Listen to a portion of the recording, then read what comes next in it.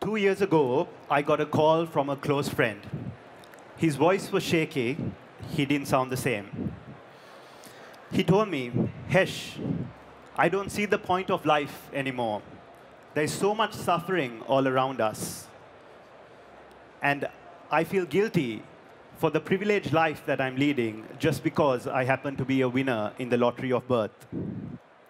May I please ask you to take a moment to take a close look at the 4 people seated or standing next to you.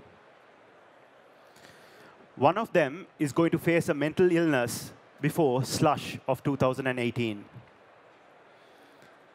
Worse yet, in developing countries such as mine, seeking healthcare for mental illness is still highly stigmatized. There are millions right now suffering, alone in silence, not getting the care that they deserve. Odoc is an app that discreetly connects you with a doctor for video consultation and care.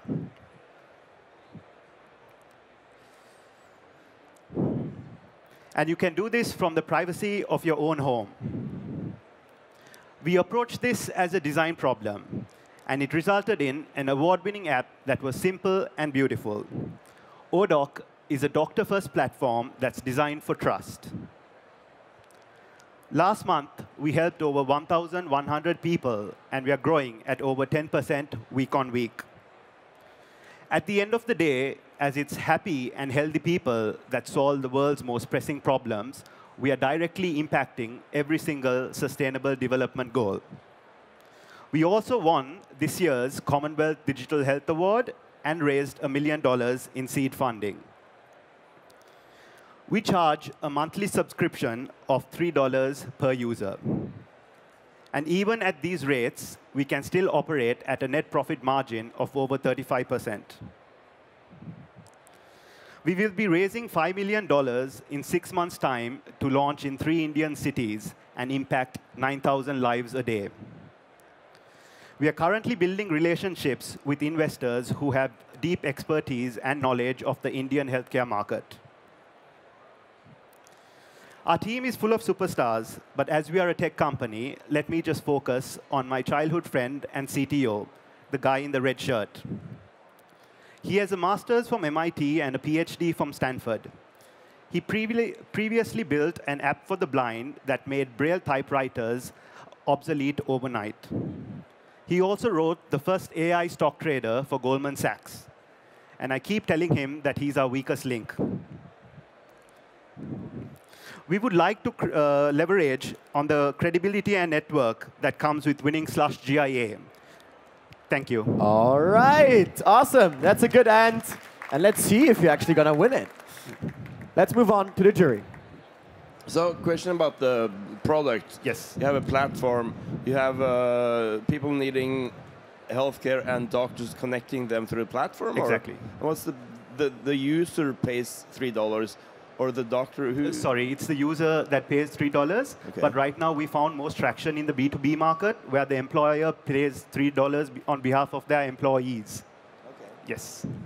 I was just wondering about the financial sustainability. You were just saying you're raising $5 million Yes. to reach 9,000 more people in these Indian cities. That's Exactly. almost $600 per person, only to connect to the doctor. Yes. Who's paying for that? In the long run, I mean, when no further investments coming in then later, and who's paying the doctors? They are probably not giving the service for free. Sorry, yes. So the doctors right now in Sri Lanka actually earn double of what they normally get.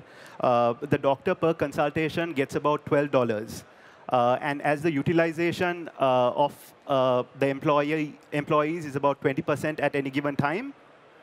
So the doctor gets $12, but the platform costs $600 per user in the investment. It's 9,000 people per day. Yes. So how many mental illness cases do you have in Sri Lanka? So in Sri Lanka, it has the highest suicide rate, the 4th highest suicide rate in the world. And even in India, or the global statistic is 1 in 5 face a mental health illness a year. And in developing countries, it's even more than that. So the market is huge.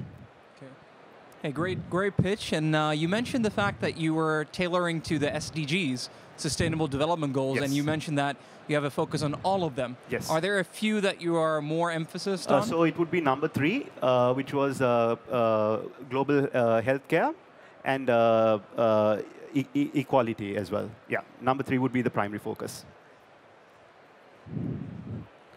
Thank you for your presentation. If I would like to expound on your ask, because you're just asking for 5 million, just 5 million. If you could explain a little bit beyond the money, what are you after else? Because you have a world stage here for people who could be interested in your idea, but they need to also understand what there is behind that. How can they work with you and impact what you're doing? Of course. So right now, since we are in a tiny market like Sri Lanka, we would like to get investors who understand India, because we don't at the moment, and also who have the contacts who can build, so we can build the right partnerships with the regulators, as well as the payment platforms that's required to customize in a country like that. India, because it's closer to your market? Or Not only that it's close, it's very similar market-wise, as it's a self-pay market, and primary healthcare is paid for by individuals, and culturally also it's very similar. So.